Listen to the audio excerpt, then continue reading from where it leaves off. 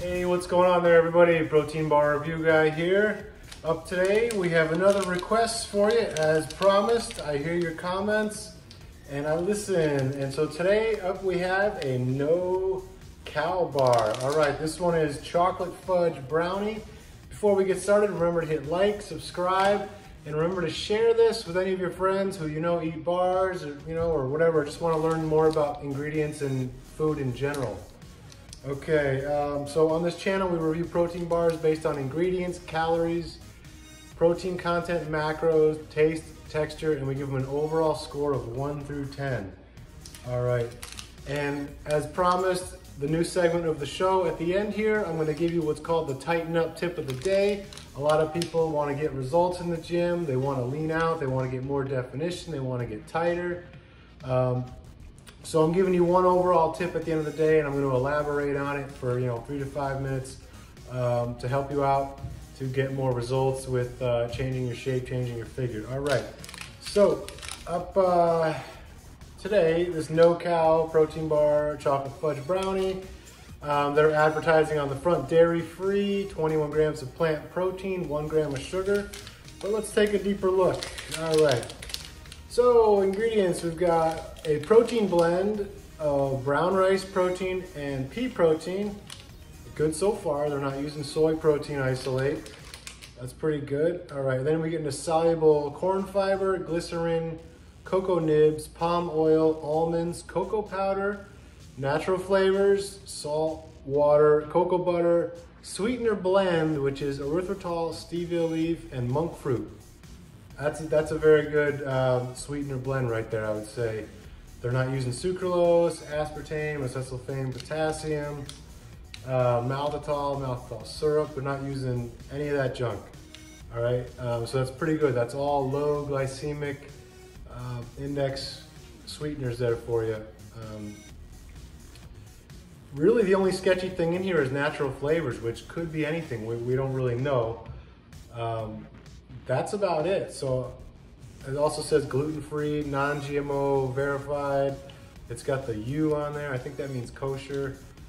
Sorry, I'm not aware of that one. I think that's what that means. But anyways, I'm gonna give this a 9 on ingredients. Really only deducting 1 point for natural flavors because that drives me nuts. I don't know what it is.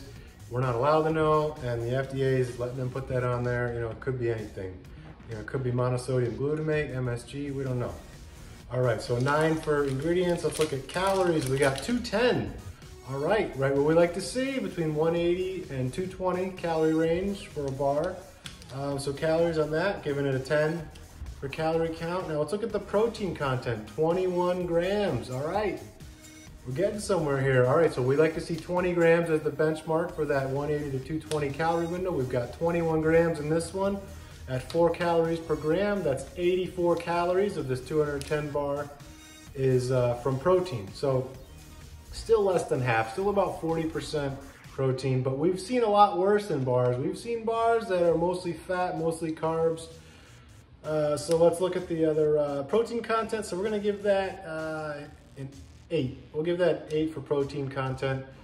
Now let's look at the macros. Against those 21 grams of protein, we've got 23 grams of carbs, 15 grams of dietary fiber in there. That says they're calling that 54% of your dietary fiber, so watch out with this one. Total sugar, 1 gram, 0 grams of added sugar, sugar alcohols, 5 grams, a little on the high side for sugar alcohols. And then the fat is 8 grams at 9 calories per gram. That's 72 calories of this bar is fat. So, really you've got, I guess you could say the majority of this bar is carbs and protein, even though it has more carbs than protein or fat. I guess selling bars and calling them carb bars is not a very good marketing strategy. So they're calling it a protein bar, but still majority of this is from carbs. So macros on this, I'm gonna give that a 6. Not totally trash it, because if you're eating this after a workout, those carbs are good, right? Remember, your muscles are hungry. You just burned all that muscle glycogen working hard and, breaking a sweat. and you want to replenish that muscle glycogen as soon as you can after a workout so your body starts rebuilding and stops breaking down and eating away. All right, you know, the anabolic window, as we like to say, right after your workout. Feed those muscles, stop the breakdown, start the rebuilding. So carbs are good for that. All right, so 6 for macros. Let's see how this thing tastes. I love chocolate fudge, so I hope this is good. All right, so look at that thing. Not really much going on, pretty simple. You know, it just looks like a chocolate covered brownie there.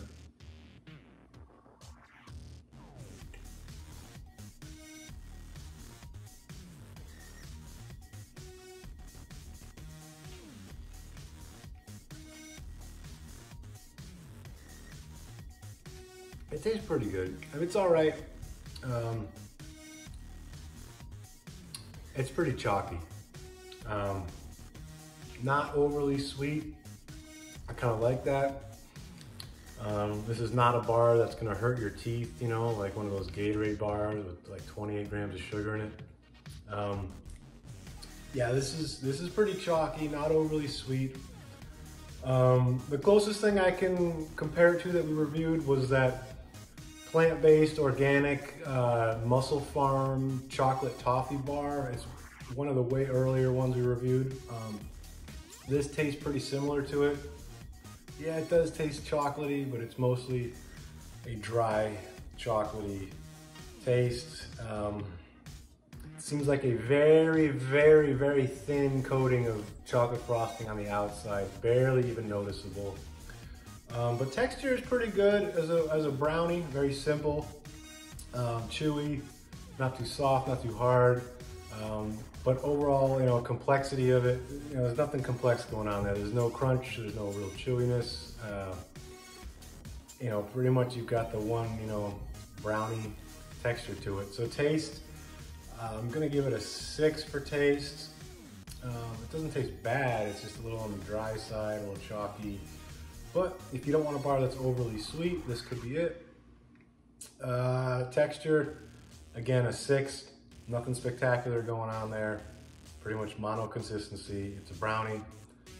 You know, they could spice it up, maybe put some more frosting on the outside, maybe a little chocolate cookie crunch on the inside. I don't know. I'm just spitballing here, throwing ideas out about this chocolate brownie, maybe make it better. All right, so let's recap here.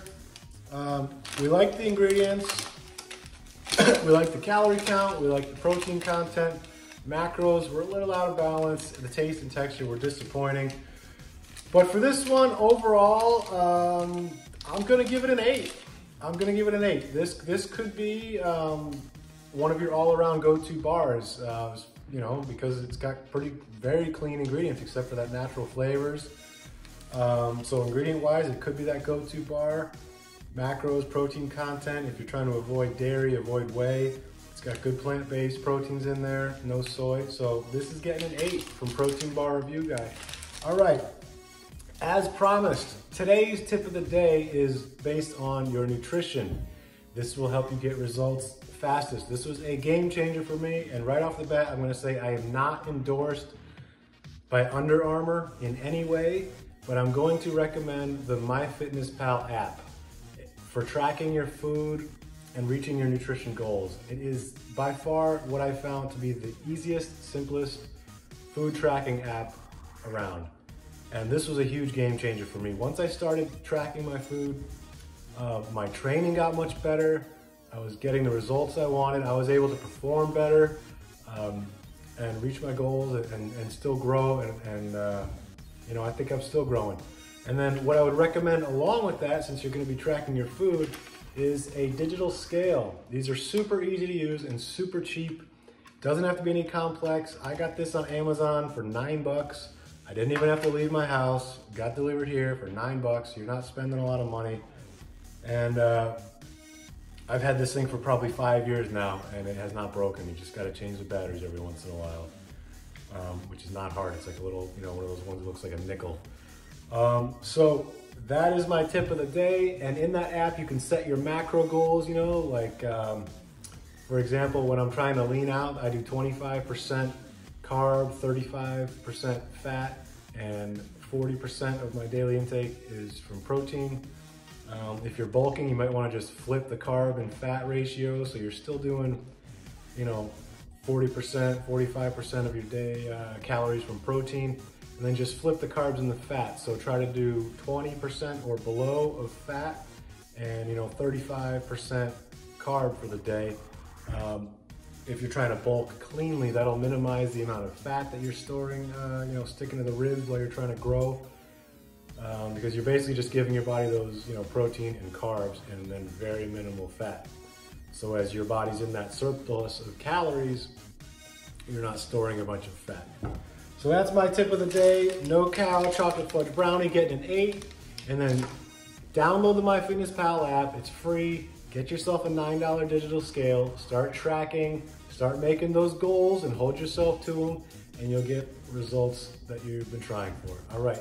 I'm Protein Bar Review Guy. Remember to like, subscribe, and share with your friends. All right. I'll catch you later.